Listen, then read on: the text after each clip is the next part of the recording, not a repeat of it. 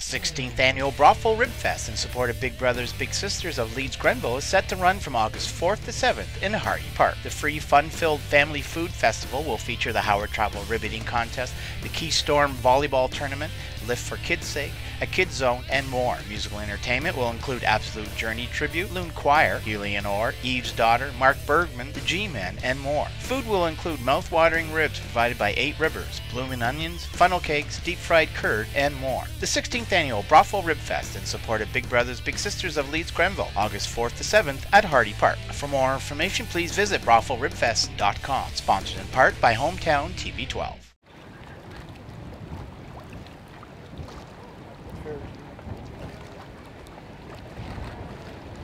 The world's largest Viking ship, the Brockville Harald factory, departed Brockville on Monday morning after spending the weekend in the city of the Thousand Islands. The ship left its home port in Norway on April 26, bound for Newfoundland, the aim being to explore and retrace the first transatlantic crossing and the Viking discovery of the New World. The route included stops at the Shetland and Faroe Islands, Iceland, and Greenland before landfall on Newfoundland was finally achieved on June 1st. The ship then traveled up the St. Lawrence River, stopping in Montreal before making its stop in Brockville this past weekend. It is now headed to Toronto for the Red Path Waterfront Festival being held July 1st to 3rd.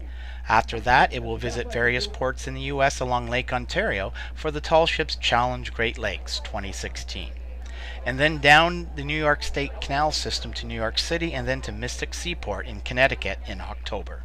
The Draken arrived in Brockville late Thursday night and was on hand on Friday morning for the launch of the Tall Ships Brockville Festival being held in September. And so to our Norwegian friends, we extend a warm welcome to Brockville, where Mr. Paul tells me the days are all sunshine and the nights are all stars.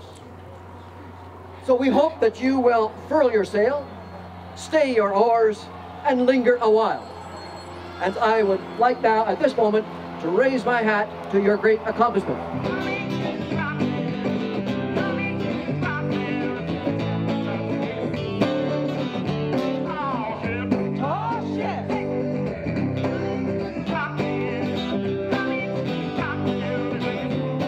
Well, it's September the 16th to the 18th. We have 10 ships that will be coming this year, same number as the last time in 2013. And we have a Navy warship, the HMCS Montreal, and she'll be arriving on the Monday and staying to Tuesday. So we're going to have shuttle services out with Captain Andy for people who can tour a warship. Now this is of historic proportion. We've never had a Canadian frigate, Halifax class, here in Brockville. So it's so large that they have to be out right about out there. And anybody that has a passport, so get your passports early, gives you free shuttle to the Navy ship. Any military people and a special outreach to World War II vets, complimentary all the way. And for our war vets, we're going to have a little bit of a commemoration ceremony. We invited the Admiral down. I don't know if he can make it. We got a new Admiral of the Navy, but that'll be a very special and emotional part of our festival. But if you like Celtic music, you like the sea shanties, you like the atmosphere of tall ships, we're going to have the usual deck tours, sail-outs on the Empire Sandy, dinner charters. Now the dinner charters for Saturday night are pretty well already sold out. So I've encouraged people, if they want to do a dinner charter, to get in and get your passes earlier. Everything's online, tallshipsbrockville.com. That's tallshipsbrockville.com, and you can get online your particular cruise. And the passports are being sold at both Scotia Banks, Home Hardware, and at City Hall. So again, I encourage people to get their passports while we've still got lots. But the magic's returned, and it's going to be another wonderful festival. Just remember 2013, and I think that will in itself bring people back. But it's a special weekend, and the color of the falls, the ships, it's going to be quite a mosaic.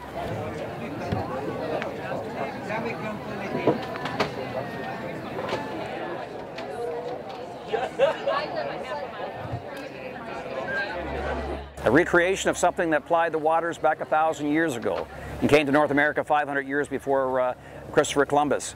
So quite a voyage. I know you heard that Iceland, Greenland, Newfoundland, Quebec City, Montreal, and finally Brockville. But when it came in last night, you know, on the sunset, it was very emotional. It was very, very powerful. And they're a really good captain and crew, and they're anxious to have a little relaxation this coming weekend. This is just sort of the first leg, if you like, of their trip this summer. Draken is the Norwegian word for dragon. Hofvarg is the name of the king that unified Norway. Hofvarg means fair-haired. It's a recreation of a Viking great ship. It is the largest Viking airship built in modern times, according to its press release. 32 men and women crew the Draken. They came from Norway, Sweden, USA, Canada, Estonia, Russia, Spain, France, and the UK. About 4,000 volunteers applied for the voyage. The ship departed Brockville just after 10:30 on Monday morning with a small crowd in attendance.